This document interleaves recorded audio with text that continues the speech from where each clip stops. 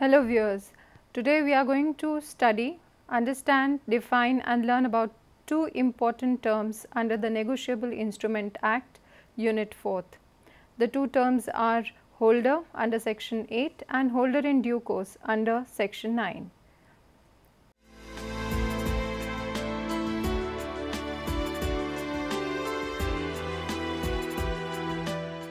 Let us first define and understand holder under section 8.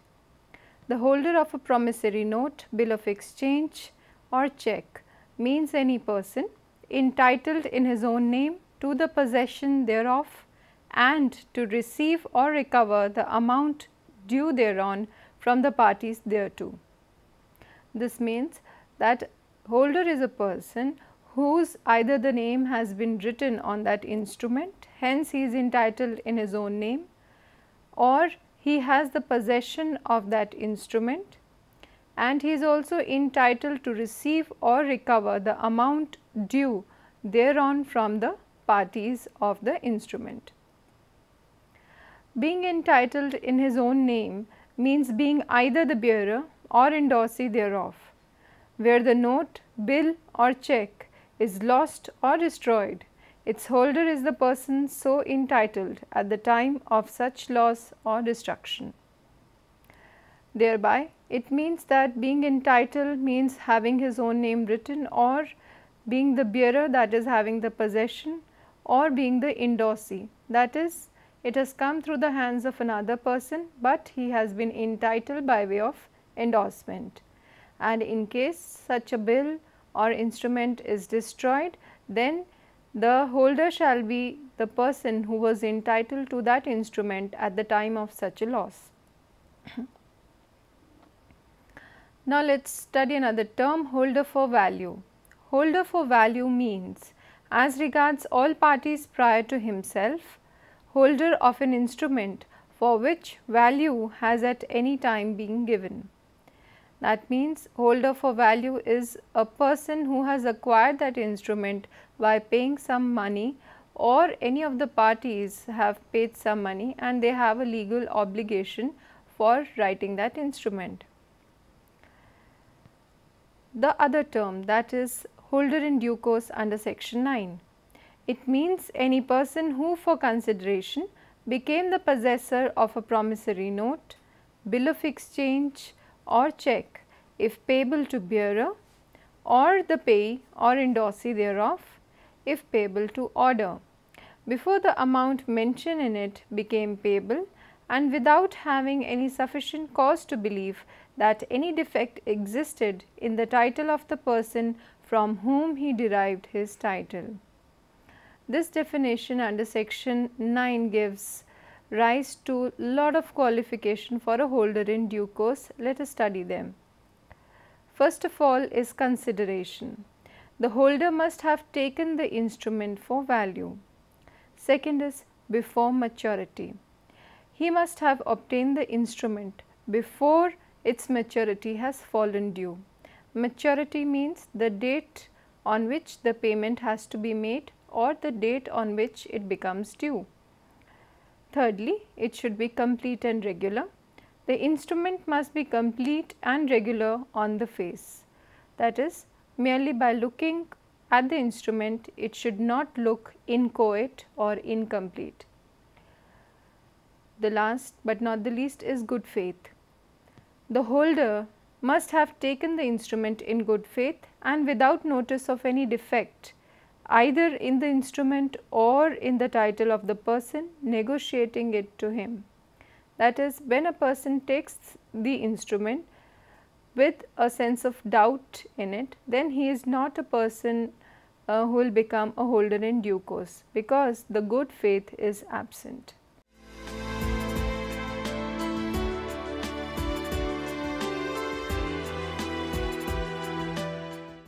Now, let us know about the rights and privileges of the holder in due course. First of all is the presumptions under section 118. Secondly, privilege against inchoate stamped instruments under section 20. Fictitious drawer or pay under section 42. prior defects under section 53, instruments obtained by unlawful means or for unlawful consideration under section 58, conditional delivery under section 46, estoppel against denying original validity of the instrument under section 120, estoppel against denying capacity of the payee to endorse under section 121, liability of prior parties under section 36. Now, to start with, let us discuss first the presumptions under section 118. Every holder is a holder in due course, and the burden of proving his title is not on him. If it is proved that the history of the bill is tainted with fraud or illegality, the burden is shifted to the holder to prove that he is a holder in due course. To summarize, it means that every person who is a holder will get the benefit of being a holder in due course. That means there is no onus cast on him to prove that he is a holder in due course, that he has acquired the instrument with all the presumptions which we have already done.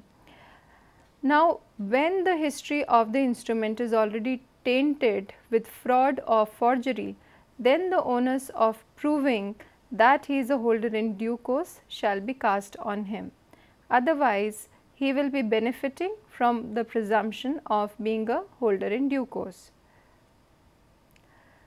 The next privilege to a holder in due course is privilege against inchoate stamped instrument under section 20. When a person signs and delivers to another a stamped but otherwise inchoate, that is incomplete instrument, he is stopped from asserting as against a holder in due course that the instrument has not been filled in accordance with the authority given by him, provided the amount filled is covered by the stamp affixed. This means that in case a person signs a blank check and hands it over to another person to fill it up according to the instructions, or if he signs a bill of exchange which is duly stamped and covers a certain amount and gives the authority to another person to fill it up according to his instruction, then the other person should fill it up accordingly.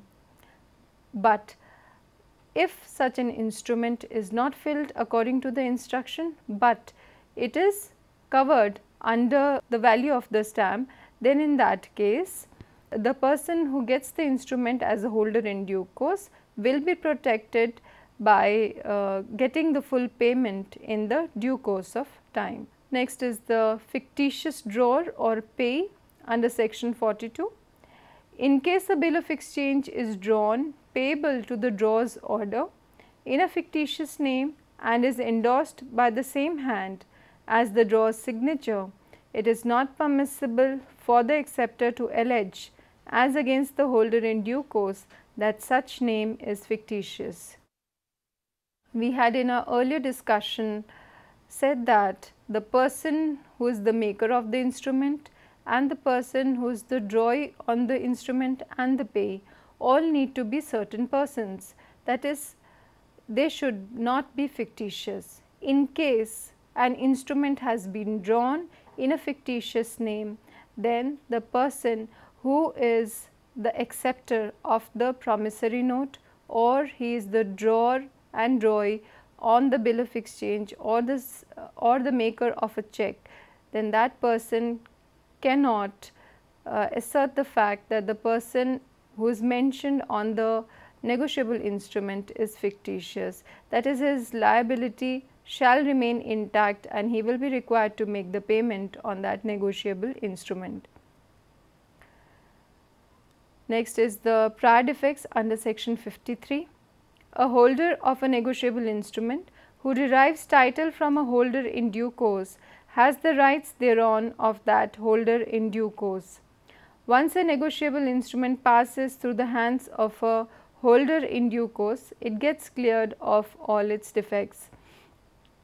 To tell that when there is a chain of transactions or chain of negotiability and the instrument is passing through various hands and they also pass through the hands of a person who is not entitled as a holder, but after that it comes into the hand of a holder in due course who has gotten it before maturity without any notice of the ill effects and for value, then all the defects which were earlier present in the instrument will get cleared, and from there on then the holder in due course will be giving an equal title to the next holder.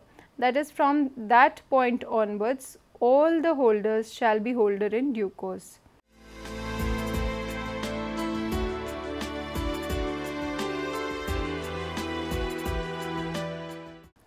Next is instruments obtained by unlawful means or for unlawful consideration under section 58. The person liable in a negotiable instrument cannot set up against the holder in due course the defense that the instrument had been obtained from him by means of an offence or fraud or for unlawful consideration. Next is conditional delivery, section 46. In case a bill or note is negotiated to a holder in due course, the other parties to the bill or note cannot avoid liability on the ground that the delivery was conditional or for special purposes only. It may so happen in certain transactions that along with the check, a bill of exchange could also be drawn for security. In case the check bounces, then that particular negotiable instrument, may be a promissory note or a bill of exchange, could be used by the seller of the goods. Now, in that case, the negotiable instrument has been given conditionally or for that special purpose only. Now, what happens if such a negotiable goes into the hands of another person? In case the other person is a holder in due course, then the liability of the maker of the instrument shall not end by asserting the fact that the delivery of the instrument was only conditional or it was for only special purposes. In this case, the person who is a holder in due course will get all the rights, and the right to payment shall also be there with him. Next is estoppel against denying original validity of the instrument under section 120. No maker of a promissory note and no drawer of a bill of exchange or check and no acceptor of a bill of exchange for the honour of the drawer shall, in a suit thereon by a holder in due course, be permitted to deny the validity of the instrument as originally made or drawn. That means the person who has himself made that instrument, that is a maker of a promissory note or a drawer of a bill of exchange, when it comes back for the payment, he cannot deny that the instrument is invalid and the payment cannot be made. Therefore, his liability remains intact and he has to make the payment. Estoppel against denying capacity of pay to endorse under section 121. No maker of a promissory note and no acceptor of a bill of exchange payable to order shall, in a suit thereon by a holder in due course, be permitted to deny the pay's capacity at the date of the note or bill to endorse the same. That means that the maker of the promissory note or the acceptor of a bill of exchange which is payable to the order shall, in a suit, they will not be allowed to deny the liability of the pay to endorse when they have already transferred the instrument, negotiated the instrument. Then the person who is the holder will get all the rights of a holder in due course. Next one is liability of prior parties under section 36. Every prior party to a negotiable instrument is liable thereon to a holder in due course till the instrument is duly satisfied. That means a person who becomes the payee either by becoming a holder or a holder in due course, whether he has been named in the instrument as the holder or he gets the instrument by way of endorsement and delivery, then that person can get the payment of the instrument as and when it is due. In case the instrument is dishonored, then he can get the payment on the instrument from any of the prior parties until unless such an instrument is duly satisfied.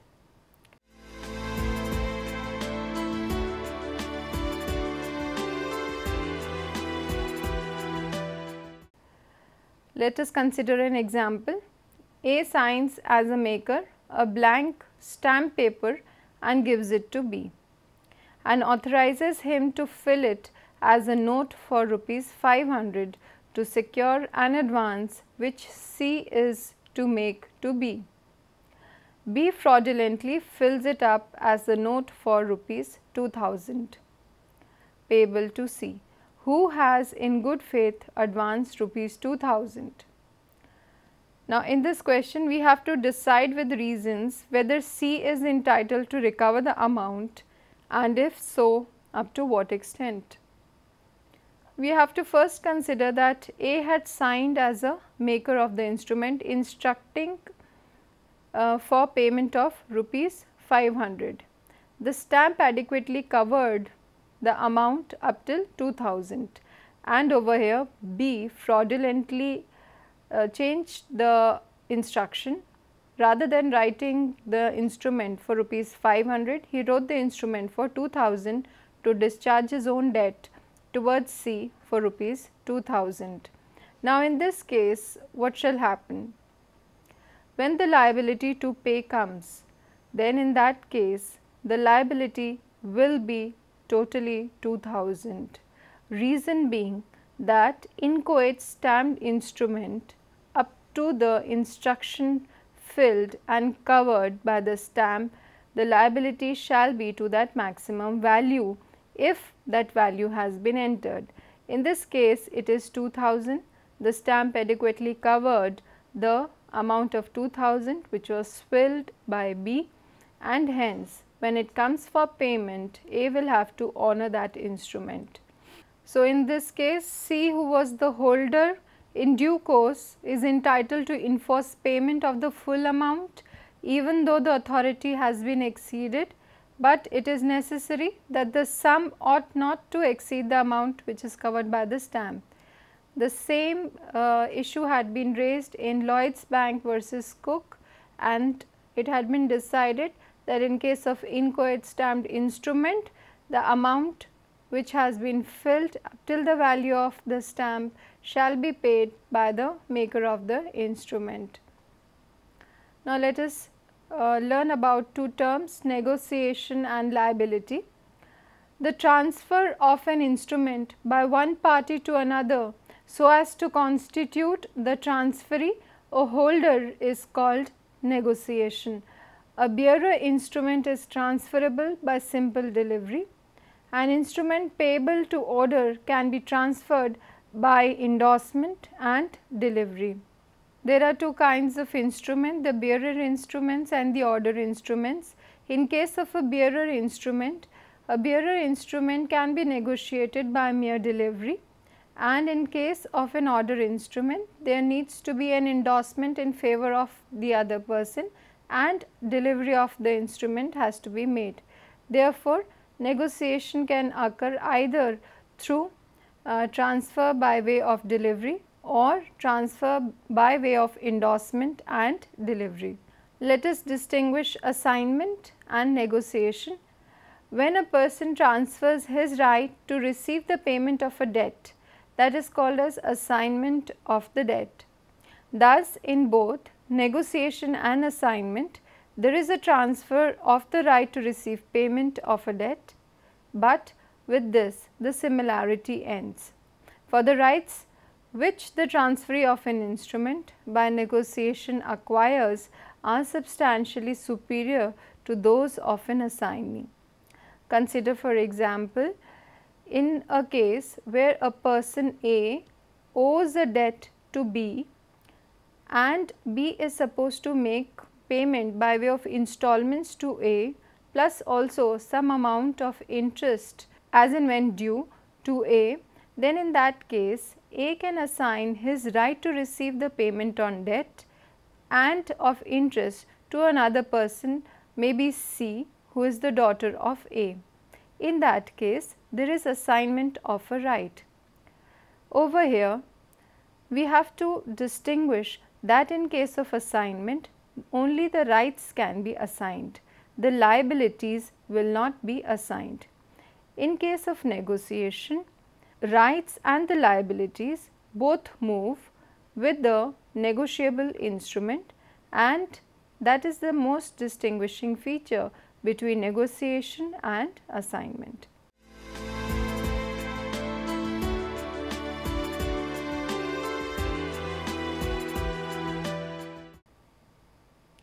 In our session today, we had discussed two important terms, holder and holder in due course.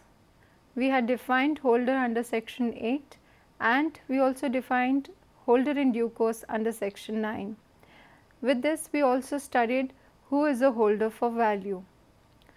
We also covered presumptions leading to holder in due course. We also covered the privileges which are available to a holder in due course and how he is at benefit by becoming a holder in due course by no onus or liability being cast on him to prove that he is a holder in due course. Also, we had brought out differences between negotiation and liability.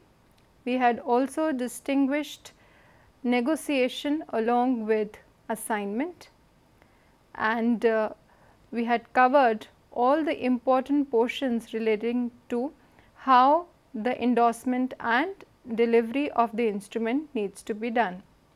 With this, we conclude our today's session. Thank you.